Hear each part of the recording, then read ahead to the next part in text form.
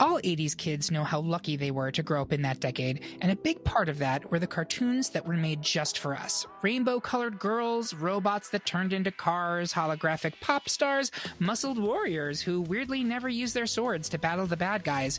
The 1980s were packed with iconic cartoons, and now, 40 or so years later, the great pop culture debate wants to determine the best 80s cartoon of all time. Like a Transformer, I'm more than meets the eye, but like a GoBot, not really that much more. I'm your host, Eric Resniak. Please help me welcome my panel.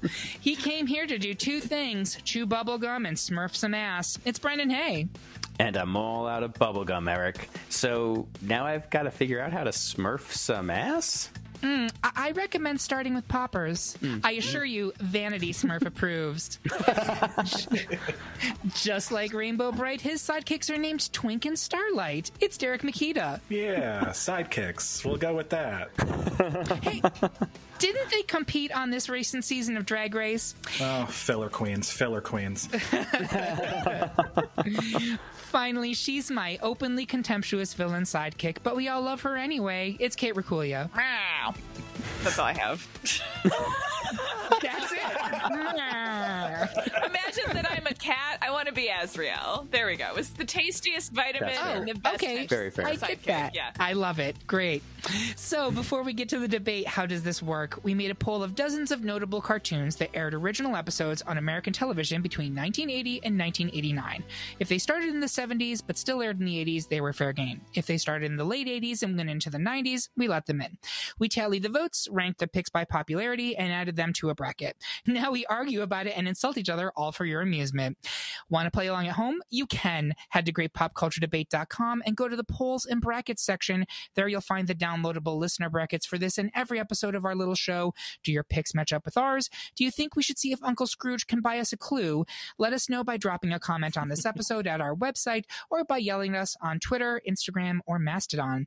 If you're curious about how we went from the top 32 down to the Sweet 16, become a Patreon supporter of our podcast. Our Patreon supporters at the $5 level or higher get exclusive access to the warm-up/part ones for each episode, in which we work our way through all of round one. It's like a whole bonus episode for each topic, and it includes arguments you will not hear anywhere else. And it's just one of our great Patreon perks, so please subscribe. And with that out of the way, it's showtime, Synergy, as we move on to these debates. It's a unanimous victory for ultimate number one seed DuckTales, which called pest control on 5 seed Alvin and the Chipmunks. I guess Huey, Dewey, and Louie are superior to Alvin, Simon, and Theodore, but it needs to be said, justice for the Chipettes. Next, the panel is in a Disney dilemma as it is split between 2 seed The Adventures of the Gummy Bears and 3 seed Chip and Dale Rescue Rangers. Brendan solved the mystery as to why Chip and Dale should advance. Kate, drink up some of that gummy berry juice and empower your arguments for the Gummy Bears. I'm going to have Brendan go first. This is actually a really close call. This is not one where I really think one is that much better than the other. I actually really love both. I could be swayed pretty easily either way. To me, it comes down to character. The Gummy Bears are really fun. I mainly, though, remember the antics of the gummy berry juice, less the specific personalities. Chip and Dale, as well as the rest of their group, actually had solid characters. And just something to repeat myself slightly from a Patreon episode, I think that's even why the film that was made last year on Disney Plus, the Chip and Dale Rescue Rangers kind of revisiting, works as well as it does. Is these characters had such strong, distinct personalities, were able to play off each other in such fun ways in the original cartoon that even revisiting it 30 years later, it still plays as funny because you can actually still remember, like, yeah, that is Monterey Jack. That was his thing. That's how he spoke. That's how he would act, how he would respond to this. Chip and Dale, which in a lot of Disney shows, if you have 2 characters who have very similar designs, and honestly, a lot of Disney leads in some of these cartoons, not always the most interesting characters, but Chip and Dale actually had really good bickering dynamics and had different points of views on things. And yeah, again, just the characters for them give them the edge over Gummy Bears. All right, Kate, what about you? Gummy Bears. So Gummy Bears, as Derek mentioned in the warm-up Patreon for Patreon members, it's great.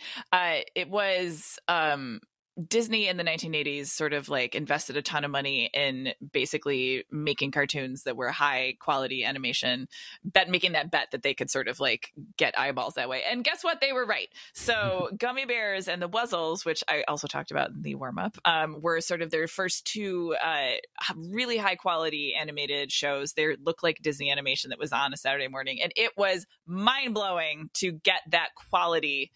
This show just looked better, like the Wuzzles, than anything else really that was on television in terms of craftsmanship. Yes, Benjamin, I totally agree. The characters on Rescue Rangers were more distinct. They were better characters. It was a sort of a better concept.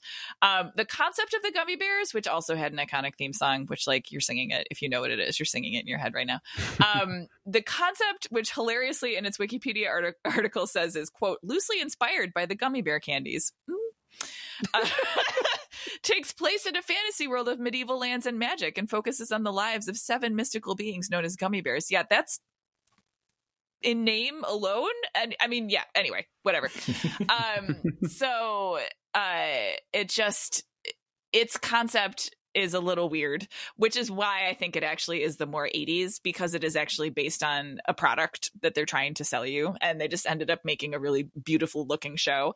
But you don't get Rescue Rangers without Gummy Bears. You don't get DuckTales without Gummy Bears. You don't even get Animaniacs, different studio, but it was the first show that was like, oh crap, there's a real audience for high quality, well-written, well-made children's animation. So thanks, Gummy Bears.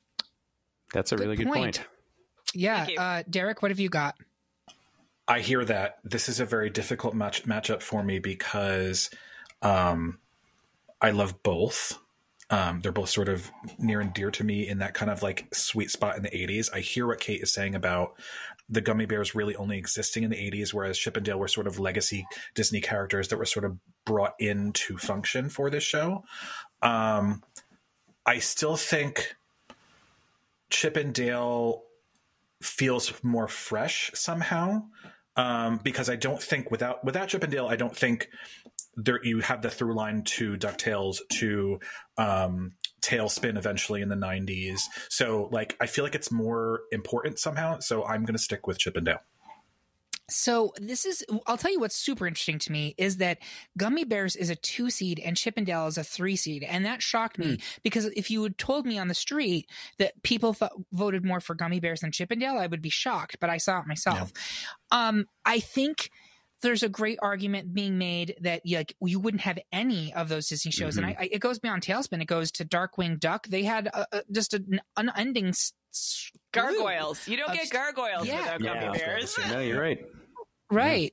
Without them. But at the same time, I think it's worth noting that Disney themselves have abandoned this property. They have not touched it, so far as I know of, in decades. Does Brendan know something? I was going to say, I'm not sure how much I can actually say, but they've tried.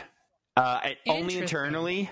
Has never gotten particularly far at all, but it is on their radar. They are aware they haven't done anything with it, and it does get shots every now and then. I just tell me the gay community would not go crazy for a Gummy Bear show. Like Gruffy? I'm thinking, I'm just they all get super powered by drinking. They're bouncing on each other. This is right itself. I'm sorry. I don't know if they'd want to, actually endorse the merch, but I can see it in my mind. But yeah, it is interesting to me. I guess I think I voted for Gummy Bears here. So right now I have Kate for Gummy, I have Brendan for Chip and Dale, and I have Derek for Chip and Dale. Yes. I will say I might actually throw my vote to Gummy based on the argument of we would have none of the others without. Because again, I like both. I genuinely like both. I'm actually going to flip to Gummy. Okay, and even if you hadn't, it wouldn't have mattered because Gummy Bears is a 2 seed. Again, in a tie, it would have advanced over Chip and Dale. So We will be advancing the gummy bears, kind of frankly, shockingly, into round 3. Next, the majority of the panel wants to feel the turtle power of those heroes in a half shell, 1-seed Teenage Mutant Ninja Turtles, but Kate is still so emotional over 4-seed the Care Bears. Derek, explain why the Turtles were so radical, dude. Kate, express your feelings about the Care Bears, and I'm going to have Derek go first. Yeah, audience, buckle up, because some of these matchups are just like wackadoo.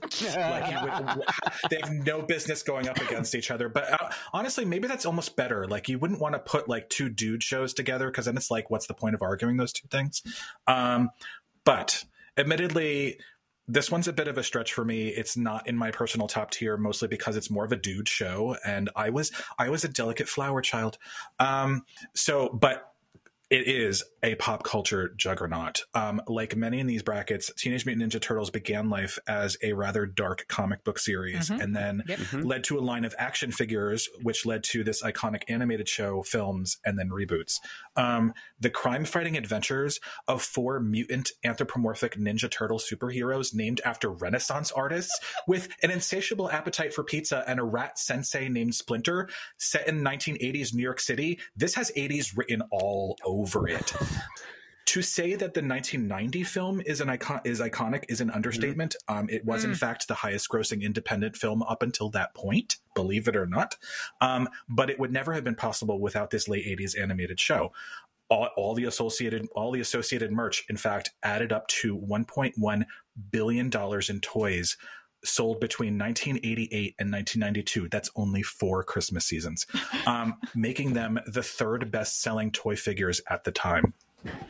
I have distinct memories of a good 1 or 2 year period where Ninja Turtles were the go-to Halloween costume for boys, and then it happened again when the first film came out. It has been rebooted so many times into TV, films, video games, you name it, and it more than earns its place in these brackets. Yeah, I mean, that one, even like when one animated series ends, I feel like a new Turtles animated series begins. It just never stops. Kate, talk to us about the Care Bears. Look, I can't step to that. I can't, right? But at the same time, I did not watch Teenage Mutant Ninja Turtles, and I watched the Care Bears a lot, especially the movies, which, as we talked about in the warm-up, were very strangely dark and beautifully animated by Nelvana, and were themselves the highest-grossing animated films outside of Disney films at the time that the first one was released. They're based on an American greetings card design. It is a property that exists and was sold to children to sell things. And what is more 80s than that, I ask you? Also, they just they stare and rainbows come out of their bellies. Like that.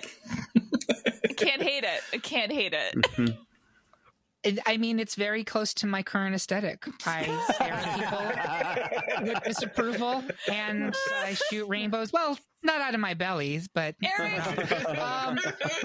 Brendan, where are you on this? I am squarely in the turtle camp. Yeah. So I'll save my arguments for further down the line, but turtles. What were you going to say, Kate? I can't. It's fine. The Care Bears would be like, these aggressive teenage turtles. But actually, I would put the money on in the gang fight.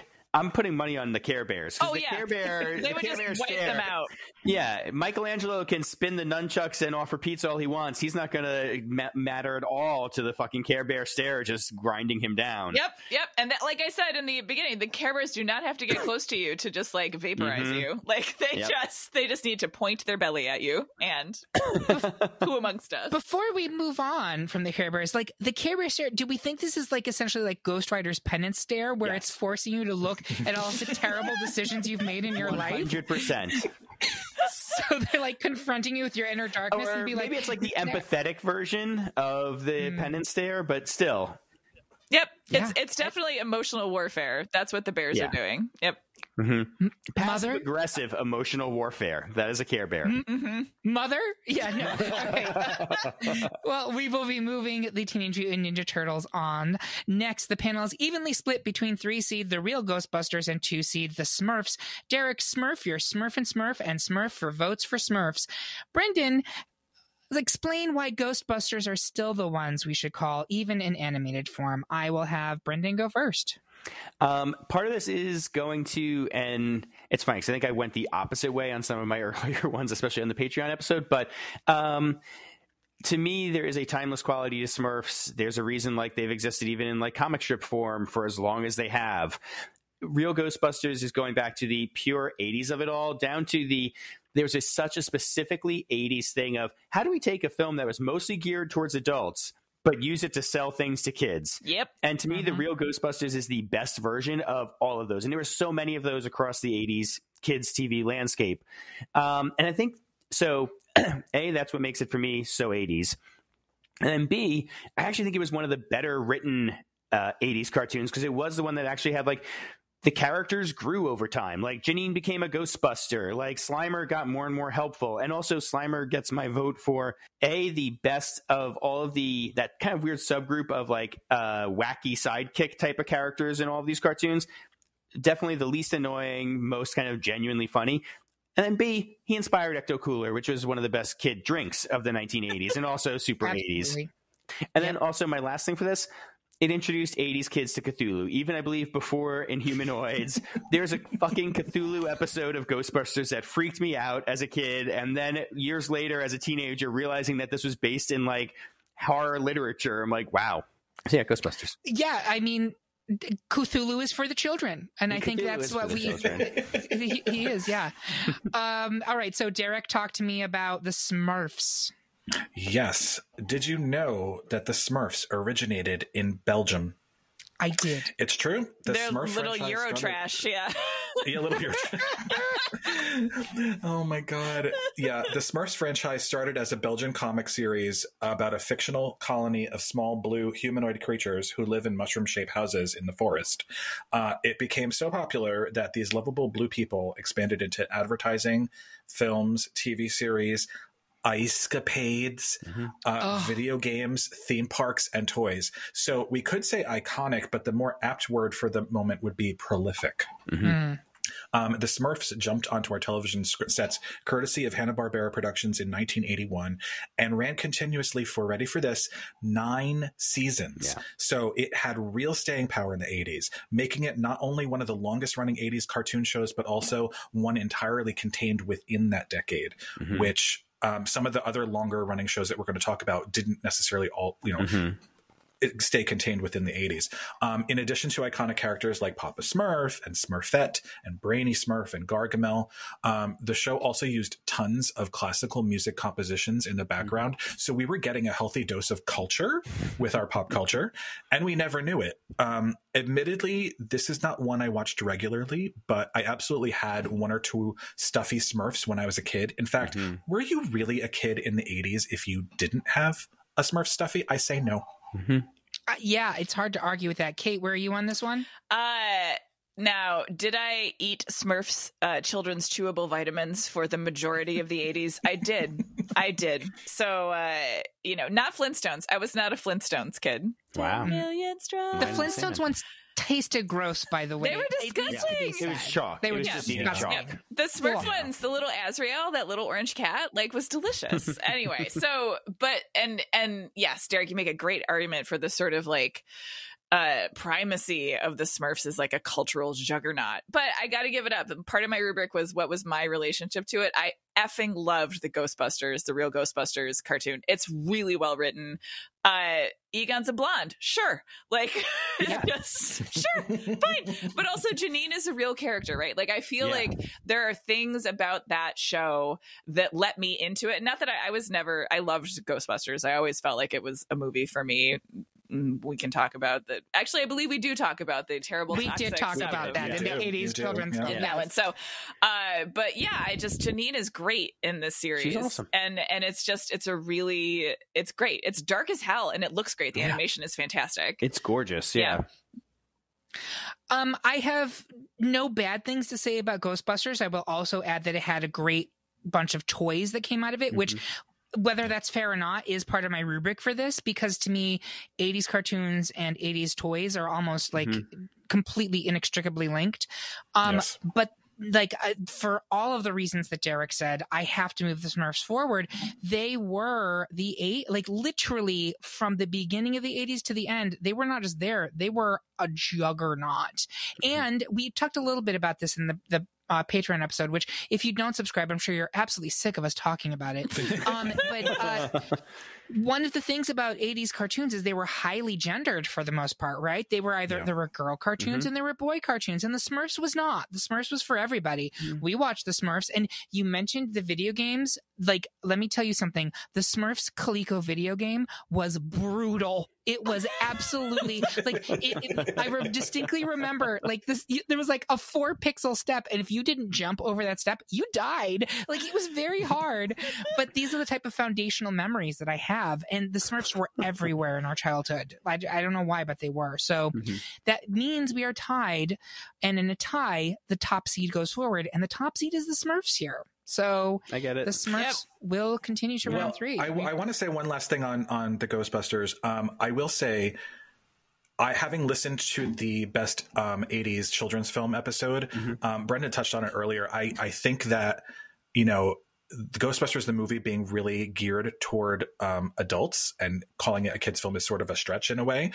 The cartoon was so geared towards children. Yes. And like all of the fondness that I think a lot of us have for the Ghostbusters, I wonder sometimes whether it's more for the film than the sort of like residual memories that we have of watching the Ghostbusters animated series. Yeah, no, it's a really good point. I can see that. Yeah. And my hottest of hot takes is that the sort of like spirit and ethos of the 2016 Ghostbusters is much more like the cartoon than like the original movie. Oh, agreed. It's much brighter and kind of sunnier and sillier and and less realistic in a way that the first one is like a grungy 80s movie that has great creature effects, right? Yeah. True. Yeah. True. I like that. Well, we will be moving Smurfs forward next to unanimous decisions as 1 seed She-Ra, Princess of Power, spayed and neutered 5 seed Heathcliff and the Cadillac Cats, and 2 seed Gem and the Holograms had the glamour and glitter, fashion and fame to outlive 3 seed Thundercats. Next up, She-Ra's brother He-Man and his Masters of the Universe, a 1 seed, are currently embattled by the evil forces of, checks notes, 4 seed Garfield and Friends.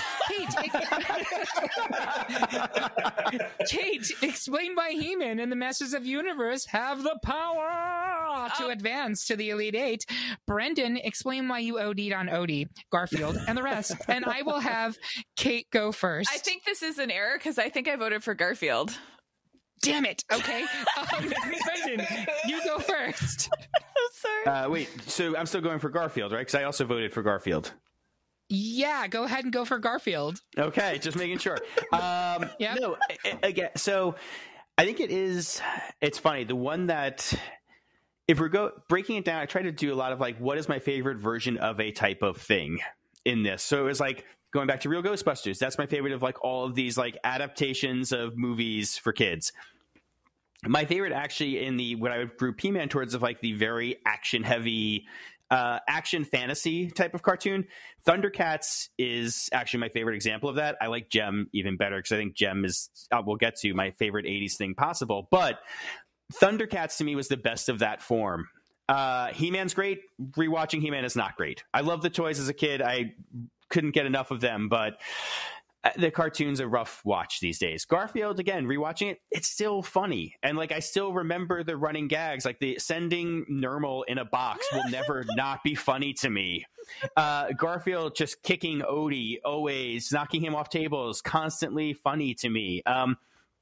John as just sad sack of the universe, foil for his cat is a dynamic I will never not enjoy. So it still remains funny all these years later. And I just want to repeat the thing I also would say is, as I said in the Patreon, 80s comedy was so defined by how is a charming asshole going to be amusing? And here's the kids' distillation of that. So I think I understand what happened because I believe Derek had Rainbow Bright here, but Rainbow Bright got knocked out in round 1. Am I correct? Yes. So before I do my spiel on He-Man, I have to ask Derek, are you going to vote for Garfield or He-Man here? I am firmly in the Garfield camp. God damn it. Okay, so... I know, I'm so sorry, Eric. I'm so sorry. You're on our own right now with He-Man, so go do it. You're okay. I actually do have an argument prepared for this, but I was planning to do it for the next round. So now's your chance. Yeah. Now, this is it. I'm putting it all on the line for He-Man and his pecs. So I am not going to argue that He-Man is the better show here. During the pandemic, my partner and I went back and rewatched the entirety of He-Man. Literally, we did. We watched the whole thing. And it was terrible. There were truly awful episodes, and not even in like a we need to sell these new toys kind of terrible, but like they did a shockingly poor job of using the characters they made toys of, and instead there were just huge swaths of episodes that featured like rando bad wizards for whom there were no action figures, and like it happened over and over again, and you're like, who's behind this? Like, why would you use these characters when like Merman like never gets screen time, but the episodes were boring or bizarre, or the characters behaved very, very stupidly. And I'm looking directly at Orko when I say that. Yeah. Mm-hmm. But you cannot deny He-Man's power, the power of Grayskull, one might say, in the 80s zeitgeist. It was everywhere. Those action figures made $400 million in 1986 alone. In 2020 dollars, that is nearly $700 million in 1 year. Please tell me about how much money your Garfield action figures made for. Garfield action figures, no. Every car with a Garfield on the window in the 1980s, it probably give a decent run. Well, that's fine, but we also had He-Man sheets, He-Man underoos, He-Man lunchboxes. I honestly, there were Garfields, all of these things too. Yeah, we've got two titans swinging at each other. Exactly. Yeah, we do. But did I also think, did He-Man ever make you want to eat lasagna? Every day, constantly, off of his abs. Garfield is all for body positivity. He is. That is fair. But if we're also talking, like, I'm not going to say that Garfield is not popular now. He is. Like, and he had very successful movies in the 2010s, I think, whatever. Successful-ish movies, yes. But like He-Man is still very much a property that gets attention, right? Like that reboot on Netflix, while highly divisive, definitely got eyeballs and attention. It did well. There are He-Man t-shirts and products everywhere to this day. Skeletor is a meme icon.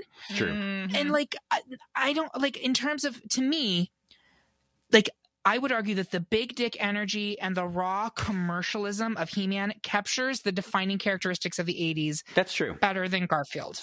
That's Are you saying argument. Garfield doesn't have big dick energy? I am absolutely. Garfield has like I need blood thinners energy. That's what Garfield has. He has big chud energy.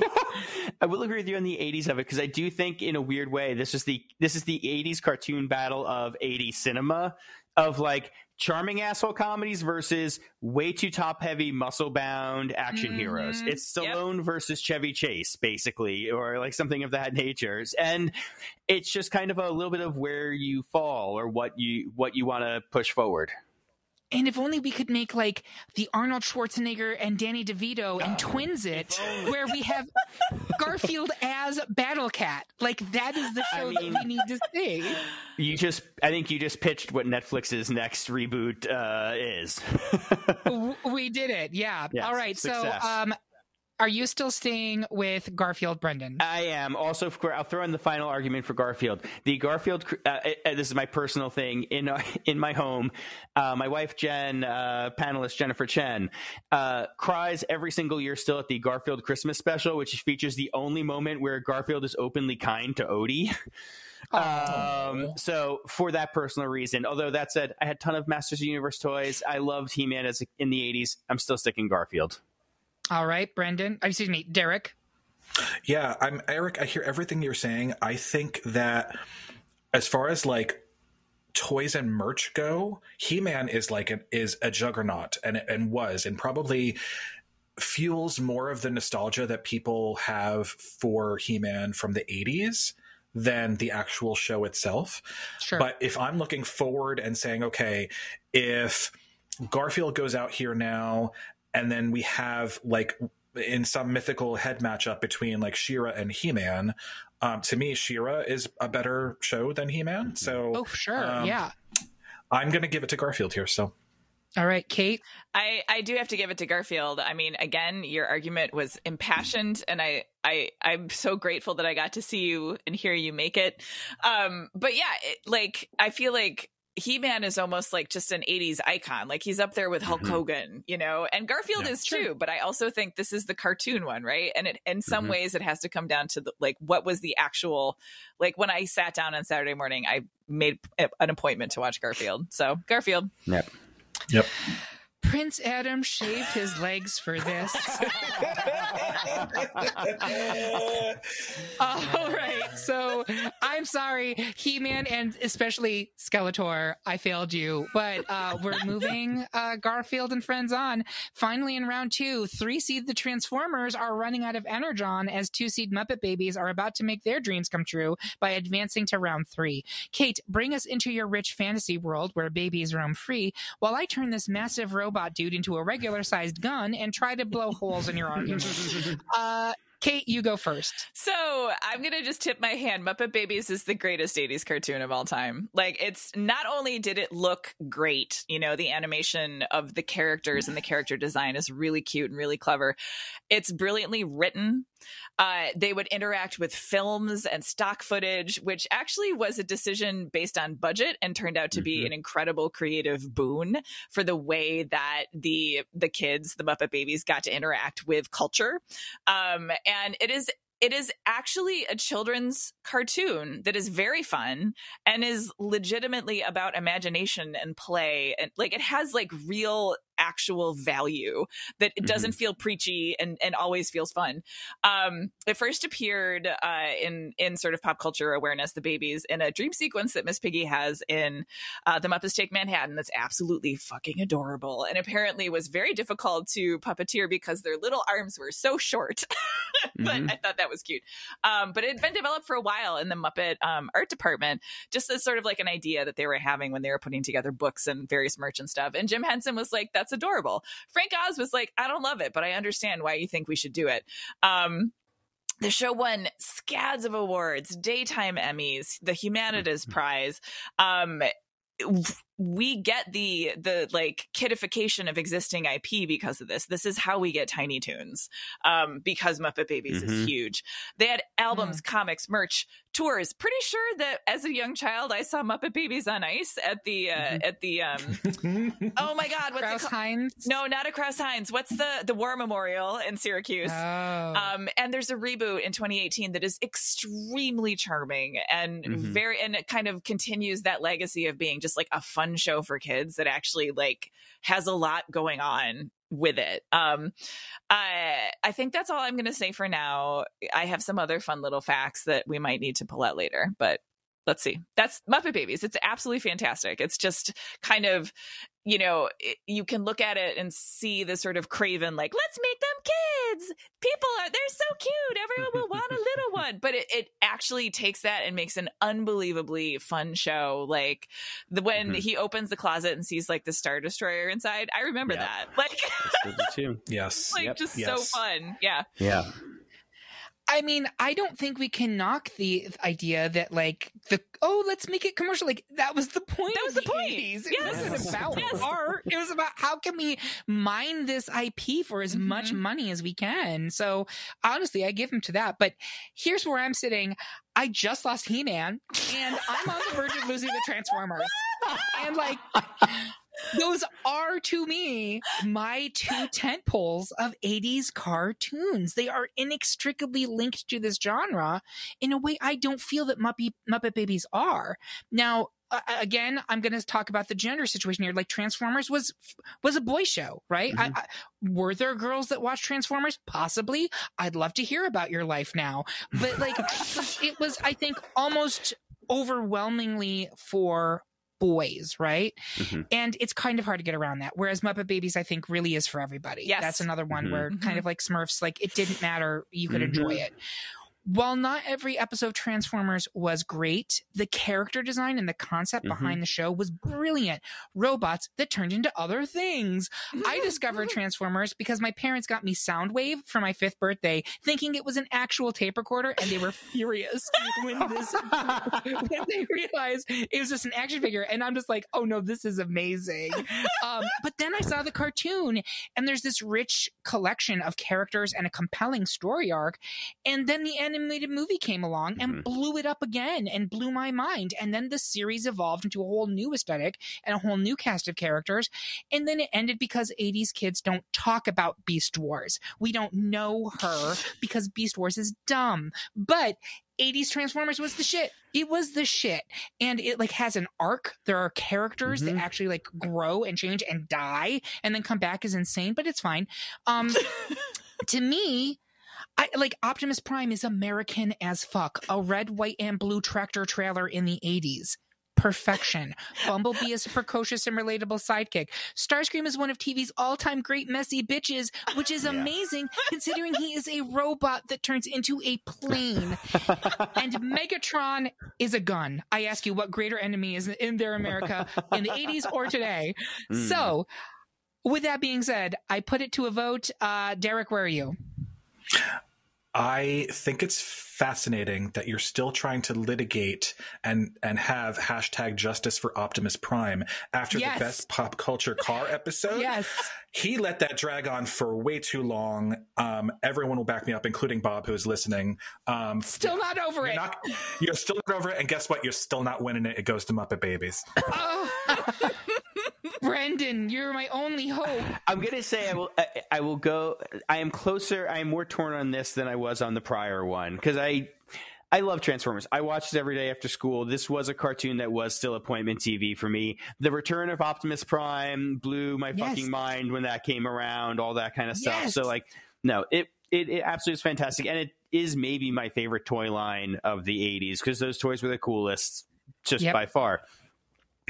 I'm basically torn between Transformers is my nostalgia pick. Muppet Babies is the better show. Like there's no competition. Like rewatching that, there's a reason it's still indoors, and the 2018 reboot is great. While I will say pretty much everything post 1980s Transformers, at least my hot take, is garbage. Maybe the Bumblebee movie was being the only exception. But and it is like, because Muppet Babies is an inherently it is the quality version of every crass kids cartoon ever. Yes.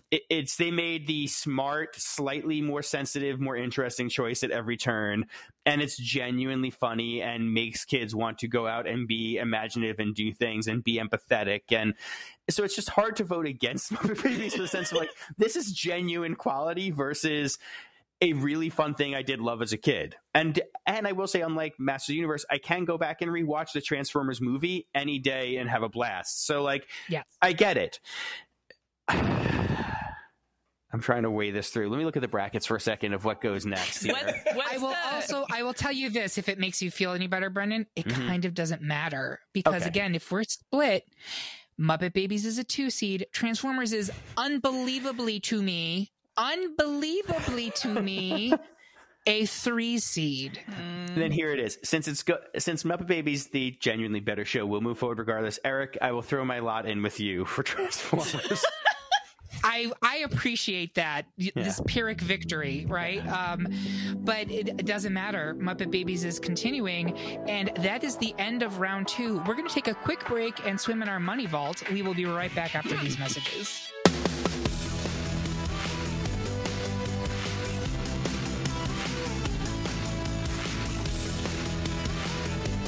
Well, hello there. Are you enjoying this episode of the Great Pop Culture Debate? Of course you are. But did you know that there's an entire other half of this episode you didn't listen to? Quel dommage. Our Patreon supporters get exclusive access to all the part 1s and warm-ups. Literally, it's like a whole bonus episode. And I'm going to level with you folks. Some of them are funnier than what you hear on the main feed. So if you've ever thought about supporting us on Patreon but decided against it, don't be entitled to that wrong opinion. Head to patreon.com/Great Pop Culture Debate and subscribe for just $5 today. Your support means that we can continue to produce this fabulous show, and you get all kinds of great perks. Treat yourself. Become a patron of the Great Pop Culture Debate today.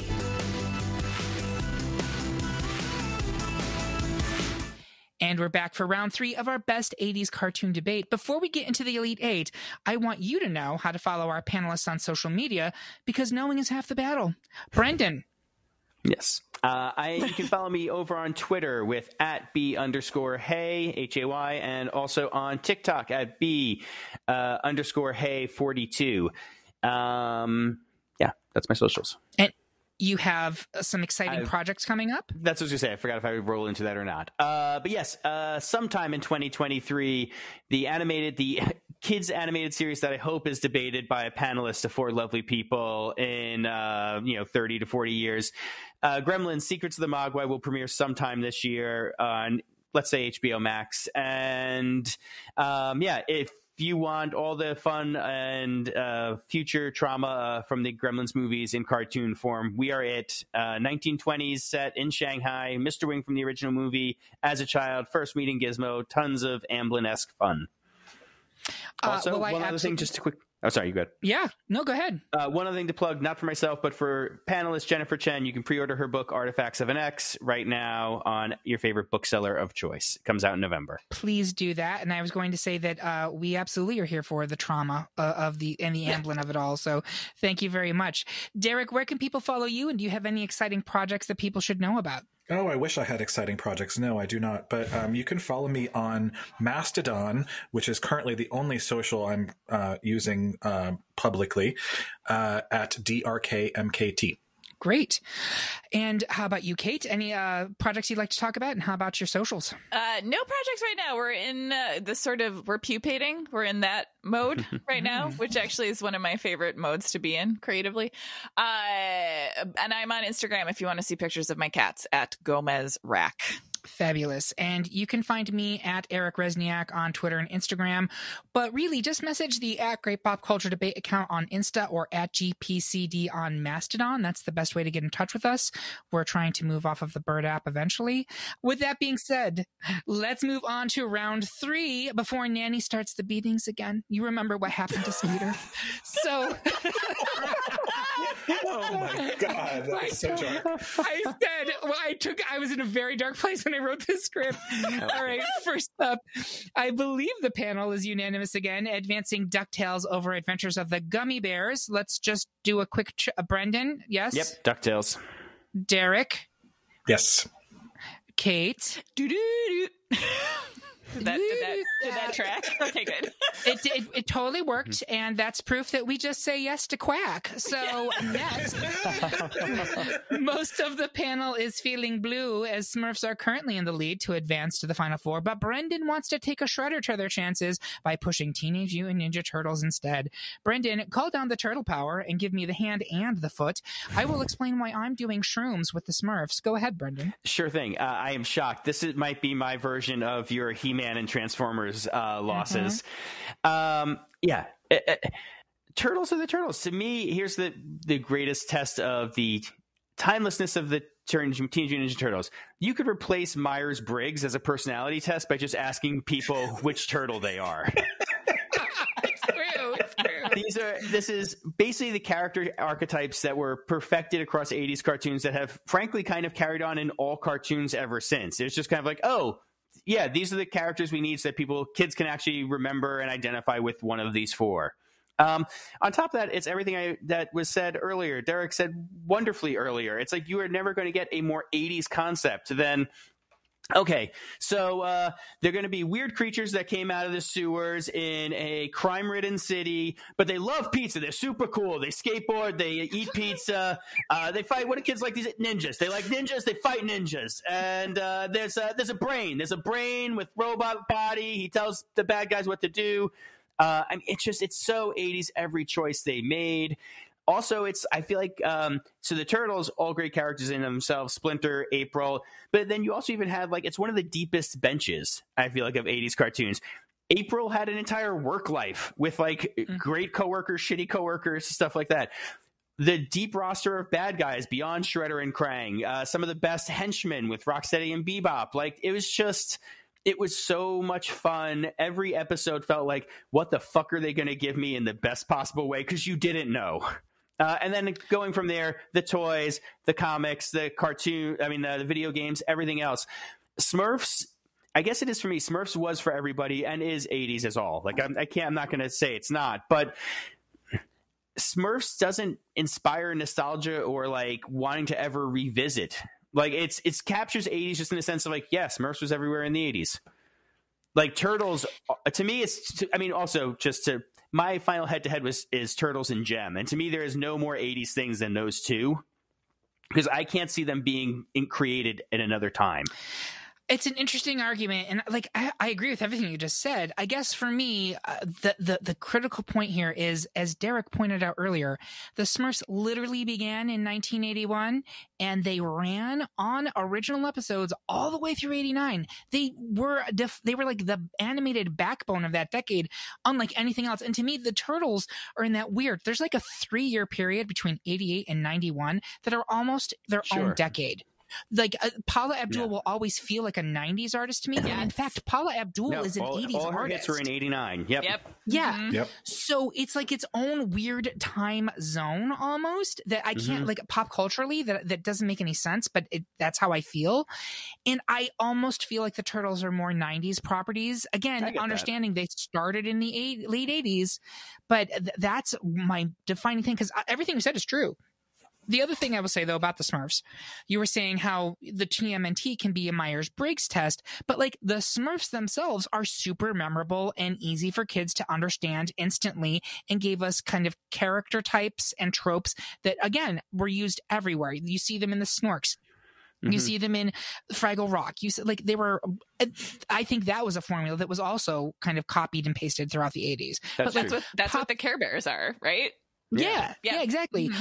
Papa Smurf is giving us daddy realness. Hefty Smurf is giving us rough trade. Brainy Smurf is helping to define the popular mega nerd trope of the 80s. Vanity Smurf is showing all little gay boys that they had a future. And then Smurfette is doing what needed to be done as the sole woman in a town of bare-chested men, life icon. So that's where I'm coming down here. Kate, where are you? You know, I was swayable here, because I do think that in terms of like entertaining, want to watch, like universe, the 80s could have only birthed like the Turtles, right? Like, but I agree with you, Eric. In my brain, they are 90s. Like they just are like right on that edge decade.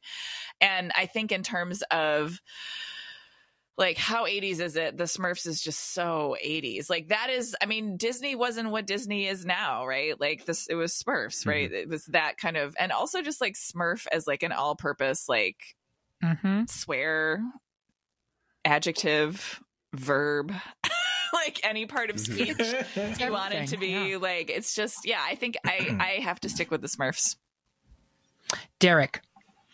I give it to the Turtles here because I think at the time in the 80s when it came around, it had a much broader appeal than the Smurfs did. Like you had, kids who were maybe born in late 70s or early 80s who were almost aging out of some of these shows, but the Ninja Turtles were there for them. Yep. And even, some of the younger kids, like my sister's 5 years younger than me, she enjoyed the Turtles too, because it was like something that I was watching, and you know what I mean? Like it just had a much broader appeal. I will also say this, were it not for Teenage Mutant Ninja Turtles and Karate Kid, there would have been a lot of empty dojos in the 80s and 90s. So I give it to the Turtles here. So that gives us a tie. Smurfs, I believe, is the lower seed. I believe Turtles. I don't hate it. I don't hate the Turtles going on. Turtles is a 1 seed. Am I wrong? Turtles is a 2. Excuse me. Smurfs is a 2 seed, and Turtles is a 1 seed. Cowabunga. So that means that Cowabunga, dude. The Turtles will advance. Next in a battle that devastates the little gay boy of my youth, but delights my housewife-loving messy ass of today, it's a throwdown between the queens of 80s cartoons, She-Ra, Princess of Power, and Gem and the Holograms. Derek, hold aloft your mystical sword and explain why She-Ra should prevail in this catfight. Brendan, hit a power chord and go straight for the chorus to keep this Gem sing-along going. I'm going to start with Derek. So Some will say that She-Ra was just He-Man for girls, and to them I say, you are fucking wrong. She might have been born out of she might have been born out of a marketing need to create a female analog to He-Man, but to 80s kids, she became much more than that through the show and all its associated merch. She showed us that representation of powerful female characters is every bit as important as their male counterparts, and the show stands in sharp contrast to the more stereotypical girly offerings like My Little Pony and Strawberry Shortcake and all of that. So Princess of Power, which debuted in 1985, follows the adventures of Princess Adora, Prince Adam's twin sister, who, with the help of her magical Sword of Protection, transforms into She-Ra and leads a group of freedom fighters known as the Great Rebellion in their fight to free Etheria from the tyrannical rule of Hordak and the evil Horde. There's something very like Star Wars-y about this. Sure. But, you know, we'll go on. Like many animated shows of the 80s, She-Ra, Princess of Power ran only for 2 seasons, but it left a huge impression in the minds and hearts of 80s kids, so much so that the property has seen new life in a reboot on Netflix, and word on the street is that it may get a live action version coming from DreamWorks. So the lesson to learn here is when millennials are in the driver's seat of pop culture content creation, we will always find a way to bring back our beloved childhood memories to life. Yeah, and not only that, but also make them super queer. Like the Netflix reboot of She-Ra is crazy LGBT positive. Like I'm not going to give it away, but they ended it. I was like, wow, they're going there. Yep. I was like, yeah. Brendan, talk to us about Jem. First note, I agree with everything Derek said. I think actually this is one of the harder battles in this entire thing because She-Ra is fantastic. But yeah, going back to my rubric of Jem to me is beyond 80s. It is it's like just to almost like the word soup of all the like buzzwords of the 80s and putting it into a compelling soap opera, which also, by the way, TV soap opera is an incredibly 80s thing. But it's like, all right, Jerrica Benton, who then plays a magical synthesizer to be able to use holograms at her will as a superpower to become the biggest pop star in the world, to then in her spare time still try to help runaway kids, which if you grew up in the 80s was what you were constantly terrified of. Every show, every commercial during your cartoons told you the Covenant House was going to have to save your ass because you were going to get lost somewhere. So or locked in a refrigerator. Exactly. So here is the perfect superhero for that time, who's also the coolest pop star, has the best character design of like anybody, her hair and everybody there. And going back to, again, the deep roster, it's Jem and all of her holograms, who is also, by the way, for 80s, a surprisingly diverse bunch. Yes, absolutely. Like the holograms are actually really great, diverse characters, and they all have a little bit of their own personality. Then you have the Misfits, who are so much fun. Their songs are better. And they are. They're fantastic. And then you also still have sleazy, what's his name? Eric. Oh my God, I'm trying to remember. Not calling out to you. Eric Raymond. Nope. But I'm also sleazy. That's fine. There you go. Yeah. Eric Raymond is great. Like, basically, how do you introduce James Spader to 80s children? Like, here we go. It just was so much fun. And rewatching it, it is still a show that I feel like it's you can rewatch it now, at least as a kid of the 80s, and have so much fun rewatching it. Like, it's good enough on every level. The character outfits are great. Like, again, the fashion sense is fantastic. The music is so much fun. The voice acting. The fact they had an episode that guest starred their knockoff versions of Bruce Springsteen, Stevie Wonder, and Cyndi Lauper. It was just so much fun and so peak 80s. Like, it was just all, again, it was how do we bring everything in adult culture minus the cocaine down to children? Was it minus the cocaine? I'm honestly not sure. Yeah. That's fair. Excellent arguments. Terrific job, gentlemen. Kate, where are you? So here's where I say something that may shock you. I have never in my life seen a single episode of Jem and the Holograms. Pause this recording. It's truly outrageous. It is truly outrageous. As a young person, I was very sensitive to things that I felt were marketed to girls. Because I was like, fuck you. You don't know a goddamn thing about me. How very dare you? And just move away. Right, yeah. I mean, it starts with Barbie, and I was like, I'm supposed to like this? Sorry.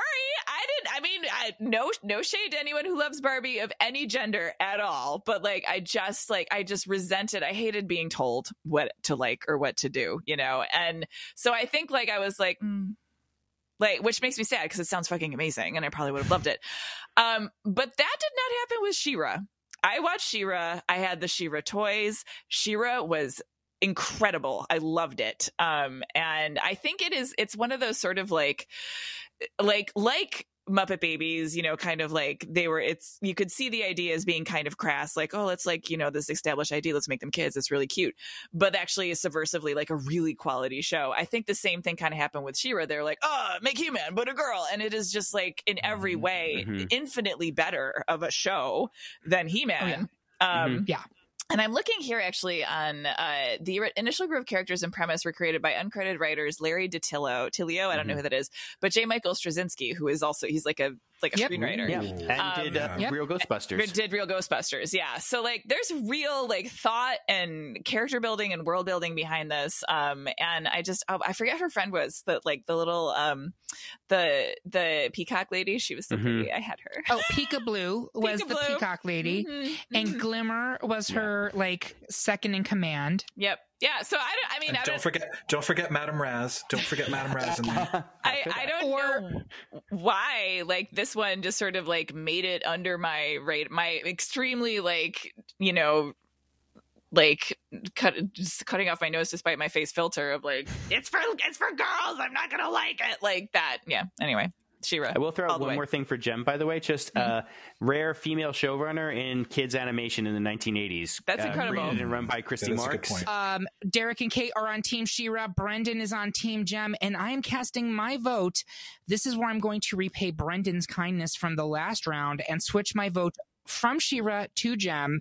I was swayed for a couple of different reasons. Just as we said in the Patreon episode, that there was nothing on TV like Voltron at the time. There was nothing on TV like Jem at the time. Literally nothing. It was basically Dynasty, but for kids as a cartoon. That is amazing. There was diversity in the cast in a time where that was not at all expected, not just in the leads, but in the random supporting characters. It was incredibly ambitious, weaving in original music tracks and creating music videos. Like, what other cartoon was doing anything like that at the time or even now? I also want to point out that Jem is quintessentially 80s. Let's talk about those music videos. Yeah. What could be more 80s than music videos? What could be more 80s than holograms and or synthesizers? What could be more 80s than sleazy record producers and punk girls dragging a bland goody two-shoes protagonist? Jem could not exist in any other decade, and in fact has not, because the live-action film adaptation in the 2010s was a notable flop, whereas She-Ra has transcended that decade and has been adapted very successfully, arguably even improved by the 2010s reboot. So for me, that's a strike against She-Ra. My final argument here, if you're going to knock out He-Man in round 2, I don't understand how we have She-Ra in the final 4. Yes, She-Ra was... She's better! She's better! She is better. Yeah, she is. Hands down, she's a better show. And the Misfits are even better. That's right. That's right. They even say it. They say it in their song. Our They're very songs clear are about better. this fact. Very clear. But you don't get She-Ra without He-Man, period. It is a derivative of something this panel has already found lacking in importance or resonance. So period. Period. So I question that logic here. But that being said, Derek, are you sticking with She-Ra? You know, Eric, I'm going to remind you said that when He-Man comes up on another episode, and just, you know, talk about how, you know, it's all inferior to Jem, and I don't even know why we're talking about He-Man or She-Ra. So, no, I clearly Jem is going to advance here because I think it's a higher seed. No, it's not. It's not. She-Ra is the higher seed. Ooh. So we are tied. Then I need to think about this. Kate, what should I do? Well, I'm going to stick with She-Ra because I've never seen an episode of Jem. So you know what? We're going to pause the recording. We'll give it another few days. Yes. Go watch some Jem. You'll love it. And then it'll all be fine. Exactly. Yeah. Okay. So Okay, so the two of you aren't changing your vote, and Kate's not changing her vote.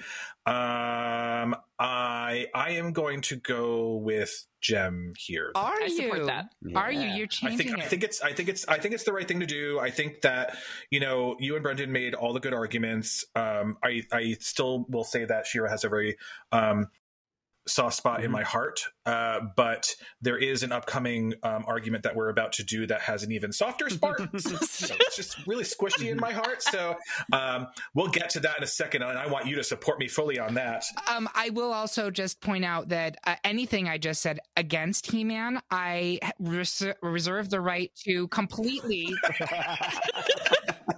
deny in any future episodes. You cannot. I'm a hologram. You can't see me. I'm not actually here. I am a creation of synergy. Is that how holograms work in the show? You can't see them? No. Holograms can do whatever you want. That's the Okay. magic of holograms Okay. in the 80s. In the 80s. Okay. They Synergy. The computer to make the hologram takes up the size of a small house, and it can do anything. And am I incorrect that it's in a like drive-in movie theaters? Yes, like, it is. Yes. Yes, it is. Which is amazing. So that is Yeah. actually, I did not expect that to work. Let me be very candid, folks. I fully expected Jem to go out here and She-Ra to advance to the final four, but I'm kind of amazed at what happened. Kate, are you okay with this? Oh, I'm fine with it. I mean, it's like on a technicality that I knocked Jem out, and it's truly outrageous of me. It is truly outrageous. I do. See, you're already a fan. I can sense this. Thank you. Yeah. Coming. I also want to point out, not only should you go and watch Jem, which you should, but you should also watch Jizz, which is the YouTube spinoff that someone made. It's like an R-rated version of Jem. So check that out. It's not as good as I want it to be, but it is amazing. That sounds a lot worse than R-rated. I'm just going to put it out there. What were you saying, Kate? Did you actually see the Jem movie? Like, how bad is it? It's pretty bad. I didn't see it. Did you see it, Brendan? Yeah, it's bad. It's also not Jem. It's one of those. It's Jem in name only. Yeah, it's more of a like scrappy band trying to find the secret of a dead parent movie that happens to touch on. There's a little bit of holograms. There's no misfits. There's not really the dual identity. It's again, very Jem in name only. The best moment is it does have a credits stinger with Kesha as Pizzazz from the Misfits. So I mean, that's great casting, honestly. Exactly. I can't knock that at all. No, that is true. And we stand key $ ha. Although I think she retired the $sign. In this economy, she can't afford it anymore. She's just Kesha now. All right. So we will move Jem into the final four. Finally, in round 3, I believe that the unexpected juggernaut that is Muppet Babies has a unanimous victory over... Unexpected? What is your narrative? We'll get to that. Just let it have its victory here, and we'll move on. Right. A unanimous victory over Garfield and Friends. But Brendan, are you with Muppet Babies here? I am with Muppet Babies. I love Garfield, but Muppet Babies is superior, I think. And clearly, I have a Muppet Babies voting block, and Derek and Kate over here. The Skeeter and Scooter of the great pop culture debate. Literally, my nickname as a child, but it was Scooter. So that actually means you make it to adulthood. So that's good. Right. Skeeter, that's a lot dodgier. Yeah, exactly. So we will be advancing Muppet Babies, and with that, we have our final four. We're going to take a quick break to enjoy a pizza party with Master Splinter, and we will be right back after these messages.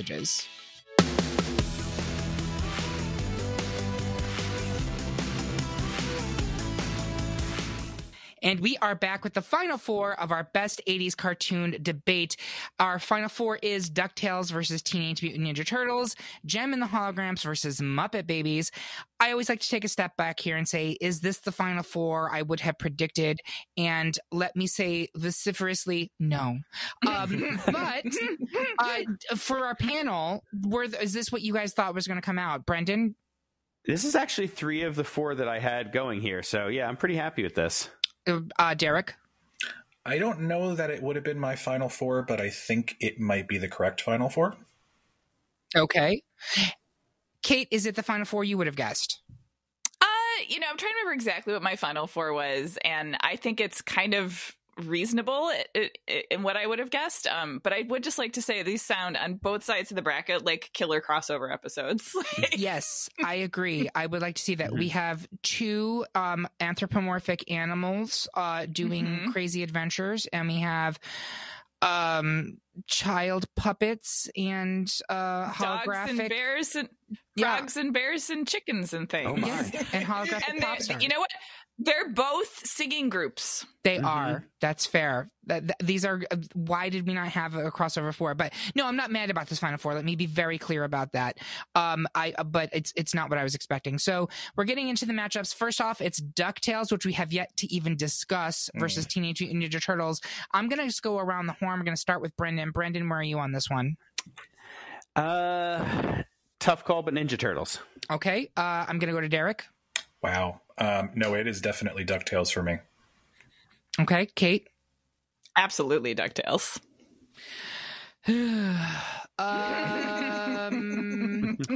So this one is first of all, DuckTales is the ultimate number 1 seed. Is TMNT a 1 seed or a 2 seed? Anybody got eyes on that?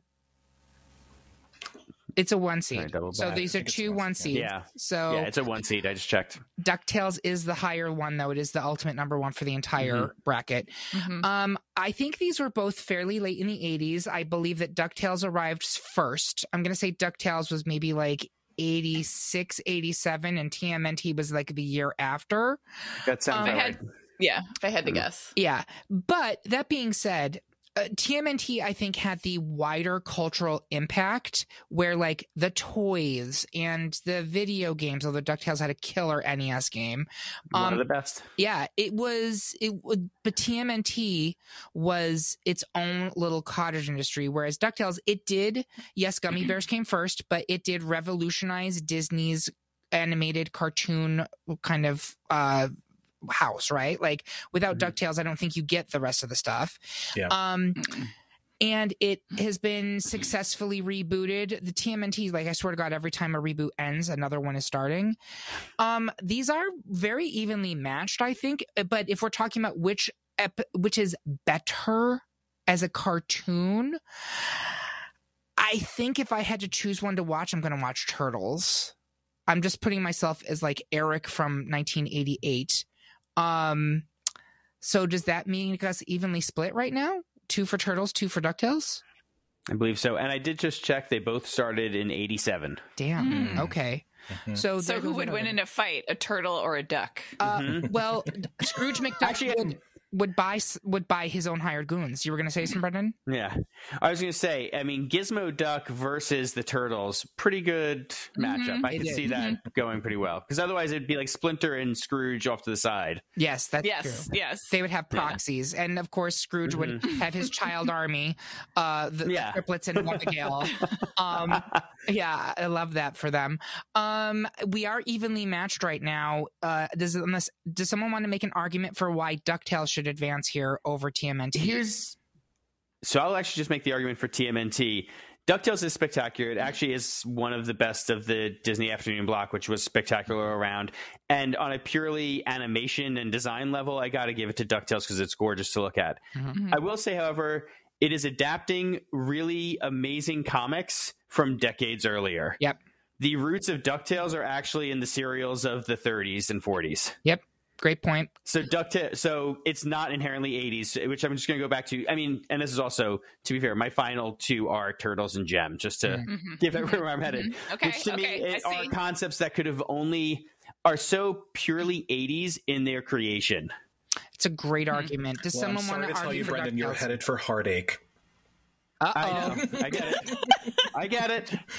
I mean, what is more 80s than taking pulp material from the 30s and 40s and spinning it into a slick, beautifully produced, incredibly high production values genre television franchise, Indiana Jones? Yes. Right? Like it is the emblemification of the old Donald Duck, Scrooge McDuck, you know. I'm gonna die on the DuckTales hill. I loved it as a child. Like, it just was so fun and smart, looked incredible. I do remember once, I'm gonna tell like a thing that I would tell my therapist on this. Like, my dad caught me watching one time and he made fun of it, so then I had to secretly watch it at my friends' houses. I've dealt with my trauma. It's okay. Yeah. But like, then DuckTales was like cocaine. I would like go to people's houses and be like, I need the DuckTales. I must know the tales of the duck. Well, and here's the thing. I also place it through a rubric of like, what theme song sticks in my head more. I couldn't even tell you how the Teenage Mutant Ninja Turtles theme song goes. Oh. But ooh, so you'd like me to sing it to you? I'm just saying, like, the DuckTales theme song just, it's there. It's in my brain, rent free. Listeners, I wish you could have seen Derek's face. He gave a full, like, and Brendan is also giving face. I'm just trying. I'm not giving up. You know, that's an interesting point. I believe in turtle power. Right. Like, I can tell you the chorus of the Ninja Turtle song, but I don't know how it begins. Whereas DuckTales, I know how it begins. That's weird. That's fair. The Turtles, yeah. in keeping with the 80s of it, I mean, no, DuckTales, synthesizer driven. I can't really knock it for not being 80. But the Ninja Turtles has like the whole guitar shred open into the Teenage Mutant Ninja Turtles, Teenage Mutant Ninja Turtles. I'm committed. Teenage Mutant Ninja Turtles. Heroes on a half shell. Turtle power. Yeah, like that. So I totally catchy, get that. so melodic. It is catchy. How dare you? It is catchy. I will say this though, Brendan. Like, even the way you just described it feels more 90s to me than 80s, and this is my thing with Turtles. No, that's fair. That's fair. All right. To me, even though it started in 87 and was very popular at the end of the 80s, it does feel more 90s than 80s in certain ways, and DuckTales does not. DuckTales feels 80s. So that being said, Kate go ahead, Derek. Not just that, I also think that if you don't have the successes of Disney animation television in the 80s, you do not get cinematic, Renaissance Disney film in the 90s. I don't think it happens. So yeah, I agree with that. Kate, you were going to say something else? What is more 80s than a capitalist duck? That's true. That's swimming through money. Yeah, It's swimming through money. Yeah. Who wants to eat the rich? I do. It's delicious. Gordon Indiana Gekko. Jones and Gordon Gekko became one character. Yes, exactly right. Love that. Yeah. And again, but with a duck. That's fair. Look, I won't be mad. DuckTales is great. I will not be mad at this. I think we have to acknowledge that DuckTales is going to advance here. It is the ultimate #1 seed. So let's go to this final matchup. It's Jem versus Muppet Babies. Let's go reverse order. Kate. Oh, Muppet Babies. Obviously. I know. Derek. Yeah, when your room looks kind of weird and you wish that you weren't there, just close your eyes and make believe, and you can be anywhere. And Brendan? I'm going to stick with my ultimate #1, Jem. Although I love Muppet Babies. I do agree on its greatness, but again, Jem, really outrageous. Yeah, so I think we have to discuss this. There is a weird generational shift, I think, within our panelists. And I know that sounds crazy. By like a year. But that's an important year because, like, Brendan and I both are just like, yeah, we knew of Muppet Babies. Like, I think my younger brothers watched it more than I did. But you guys were, like, firmly entrenched in, like, the Muppet Baby army. You were in the milieu, right? We were known as, I don't know what we were. Sorry. No, I don't know. You got nowhere to go there. You can't. Yeah. Well, and here's what I'm going to say about that. Like, we talked about it earlier in the episode where Kate mentioned that you have like little cutaways and like other pop culture references that are woven through Muppet Babies, and like that made it a little bit more sophisticated of a program, and like it gave you other pop cultural touchstones without you really even realizing that it was happening. So I think you can't discount that. More sophisticated. I agree. And I will say the argument, if I had to make one for Muppet Babies, is actually also that is maybe the most 80s detail of Muppet Babies, because none of that would be possible now on a purely the way that corporations and cartoons are made, the way they used film clips, the way they pulled so freely from everything, the way they also, frankly, did so many jokes that were going to fly over the heads of kids. Yes. And not in a sense like, oh, we're just trying to throw it in for the adults, but it's like, no, we're just going to put in stuff that like is going to, the kids will be curious enough and they'll figure it out themselves. Like we're actually going to help them kind of just learn a bit, not in the educational sense, but in the cultural sense.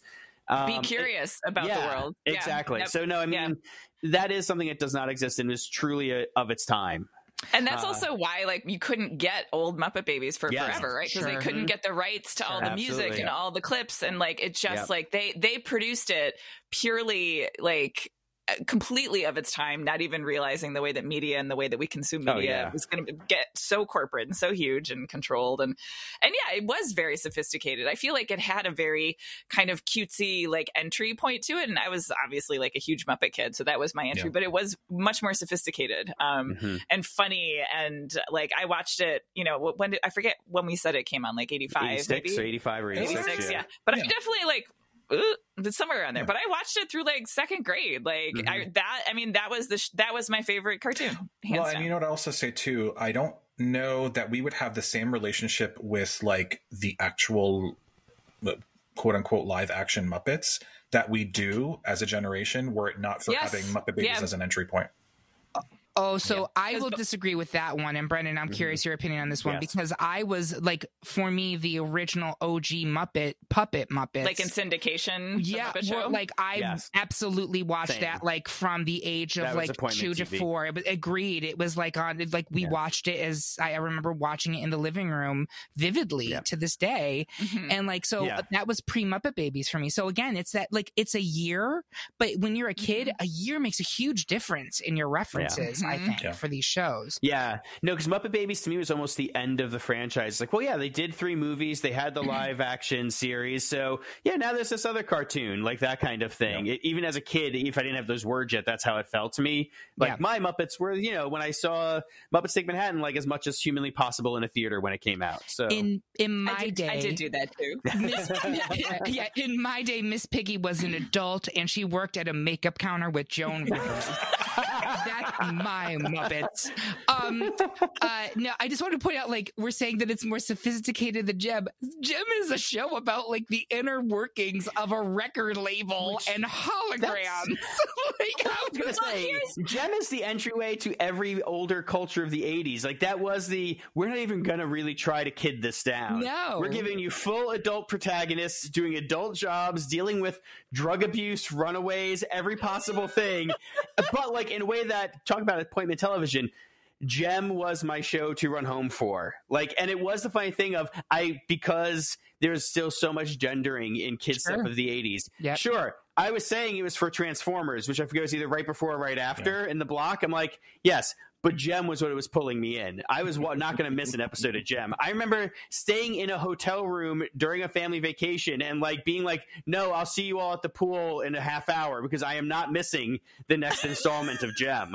I am so jealous of you because our block was Scooby-Doo to He-Man to Transformers. I don't even know if we had Jem on maybe it was on Saturdays. Was Scooby-Doo even in this discussion? Sorry, did I miss it? Scooby, I feel like is a 70s cartoon. It is a 70s cartoon, and they were absolutely reruns that were on. And I remember I was a WSTM Scooby-Doo Club kid. I had a card, and it was Scooby-Doo, then He-Man, then Transformers. And I don't remember what was after Transformers because I think my father came home from work then and was immediately screaming at us. But why isn't the house cleaned and that whole thing? But all right, so. We have. I think we are, like you said, we're talking about like a micro generation here, right? Like, absolutely. Derek and I are just like a year younger, right? And like you're gravitating to the show that is already presenting slightly older, and we're gravitating to the show that's presenting a little younger, but is actually like I read somewhere once someone was making an argument about the difference between Elmo and Grover, where like and basically saying like he missed Grover because Elmo is just like but Grover is a little older and is trying to get kids like curious about the world and comfortable with like growing up a little bit. I don't know how I'm just thinking about Muppets.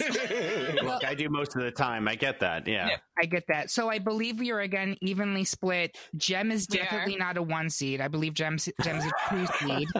And Muppet Babies is a 1 seed. Am I correct? Let's see. Muppet Babies is a 2 seed. Oh my God, they're both 2 seeds. God damn! Wait. I can go to the. Let's find out which one got more votes. This is appointment television, ladies and gentlemen. Forget about Gem. Let's see which got more. Muppet Babies was the 6th highest, and Gem was the 7th highest vote getter. Wow. God damn! So Muppet Babies comes in. My God, I don't know if it's ever been this tight at the top. So we have a final 2. That's what phrasing. Yeah, this is a kid's cartoon, so I'll cheerfully withdrawn. Oh God! DuckTales versus Muppet Babies is the final 2. Let's start in the middle with Derek. Where are you going? Well, I will say that I'm kind of really glad that these 2 are in the final 2 because I feel like they're very evenly matched as far as like demographic they're appealing to and animation quality and everything else. For me, it's still Muppet Babies. I think it, to Kate's point, it pushes the boundaries a little bit more and brings kids into other worlds that maybe they're not getting from regular animated programming. So I'm going to stick with my Muppet Babies. All right. I'm going to go to Brendan. Where are you on this? Actually, Muppet Babies as well. Really? Yeah. Mm-hmm. Yeah. DuckTales is just a case of I actually like the video game more than I ever liked the cartoon. I respect the cartoon. It is a gorgeous cartoon, and again, the comics it's based on are great. Like, not a knock on any way. I just never was as into it. Versus I did thoroughly watch it and love Muppet Babies. Yeah. Fascinating. Kate, I think I know where you're going here. Muppet Babies all the way? Mm-hmm. Is that what you thought I was going to say? I did think that's what you were going to say. Yeah. Mm-hmm. Am I wrong? No, you're not wrong. No. Okay. I would have voted for DuckTales. I'll be honest. I think Muppet Babies is great. Don't get me wrong; it's lovely, but in no way, shape, or form would I consider it the top cartoon of the '80s. I think it's wild that we ended up here. I'm astonished at your incredulosity. I am incredulous. It's true, but you know what? That is why we do this, and that is why democracy doesn't work, ladies and gentlemen. Mm-hmm. No. In all seriousness, I'm not disrespecting anybody. Muppet Babies is a great show, and I'm not going to knock it. It was clearly resonating with this panel. So there you have it, folks. Our pick for the best 1980s cartoon is Muppet Babies. Do you agree? Do you think we totally smurfed this up? Tell us how you really feel by leaving a comment on this episode at greatpopculturedebate.com or find us on Instagram, Twitter, Facebook, or Mastodon. While you're there, make sure that you subscribe and follow the podcast so you can hear about what new debates are coming soon, vote in open polls, and even decide which topics we tackle next. And if you really enjoyed this episode, please take a minute to like and rate the episode or the podcast itself on Apple, Spotify, or whatever platform you listen on.